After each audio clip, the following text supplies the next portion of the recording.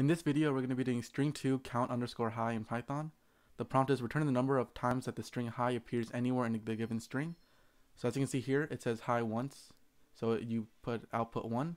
And here it says high twice, so you output 2. And then same here, it says high twice, so you output 2. So this is a pretty simple code. You're just going to do return str.count parentheses quotation marks high closing parentheses. And so basically this is going to go through the string and then see any instances of the word a string high, and then if there's any, then it's going to count out how many there are, and that's all there is to it. Thank you.